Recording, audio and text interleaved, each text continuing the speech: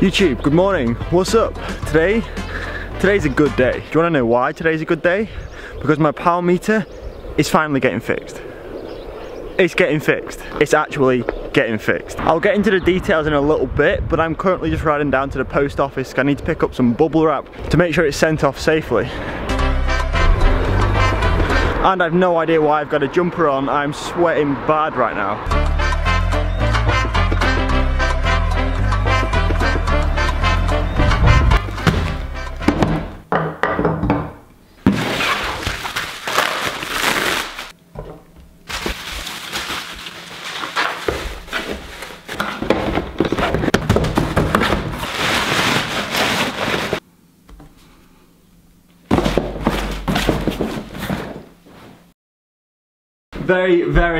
Very happy to say that the power meter is now on its way to Germany to be fixed by SRM. Yes, finally, come on. So it turns out the problem was SRM thought they already had my power meter and they thought I was asking them when it was going to be repaired by. Maybe it was a little cross in translation, who knows? But that's not the main factor here. And the important part is my power meter is on its way to be fixed and very soon we're gonna have it back. You have no idea how happy I am to say those words.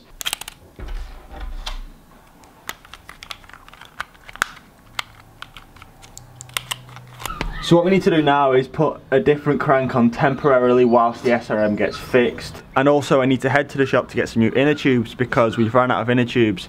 And yesterday I double punctured. Therefore we need to get some new ones to put on the bike ASAP. And I also need more in case I puncture when I'm out riding.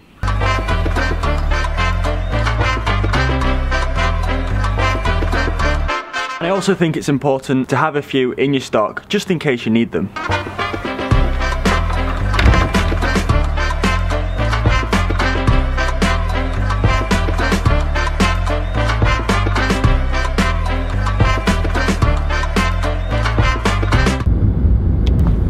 One, two, three, 4 inner tubes. This should keep me going for a while unless I decide to double puncture again in my next race.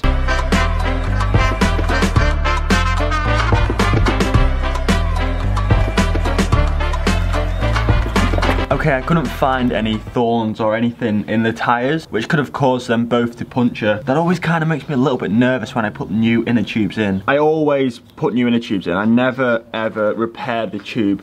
There is a reason behind that. After I replace these tubes, I'll explain a little bit more.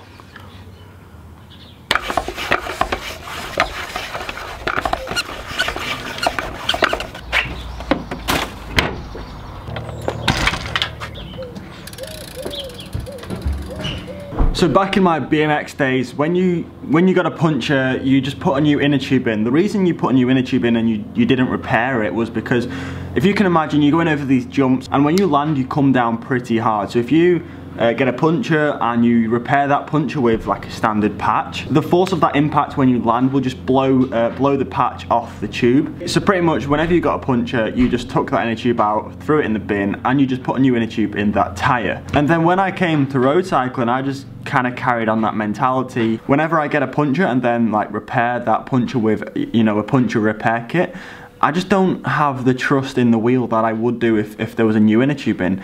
It's kind of like a psychological thing that I've taken across from my BMX days that I just can't get rid of. So for the peace of mind's sake more than anything, when I get a puncture, I just take that inner tube out, throw it away and put a brand new inner tube in. And then I know mentally in my mind, it's gonna be okay. I'm not gonna have a patch blowout. It's gonna be okay. Which it probably will be anyway if I do patch the tyre, but in my brain, it's not okay. It's a weird thing to understand. So my sister, as you know, was away racing in Belgium over the weekend. Unfortunately, she went out in the semi-finals both days. It was very close. But anyway, she brought me back this nut. Well, it's called bar nugget tender, which I'm guessing means nut.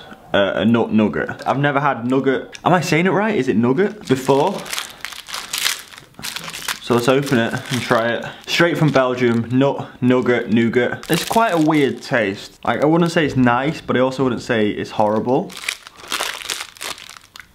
I don't even know how to explain this. Oh.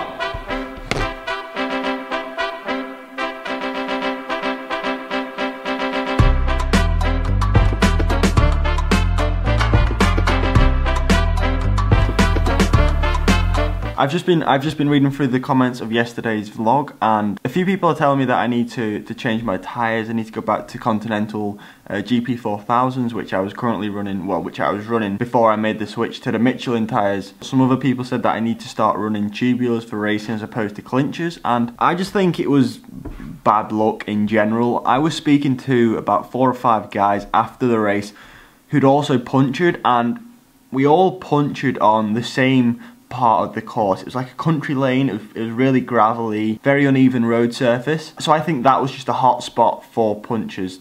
The fact that so many people punctured and the fact that they punctured in the same place. Yeah, I don't know, I'm just going to put it down to bad luck for this one. And look, I'm really getting on well with the Michelin tyres. Like up until that race, I hadn't punctured on them. They grip really well, they roll really well. So for the time being, I'm going to stick with the Michelin tyres and just see how we get on with them. I'm convinced that was just pure bad luck what happened yesterday. But yeah, GP4000s are great tyres. I ran those all of last season, and yeah, they're also amazing tyres. But that's going to be the end of today's video. I am very tired, so I'm going to cut the vlog short and head off to bed. But thanks for watching. I hope you enjoyed it. If you did, please drop a thumbs up. And as always, guys, I'll see you tomorrow.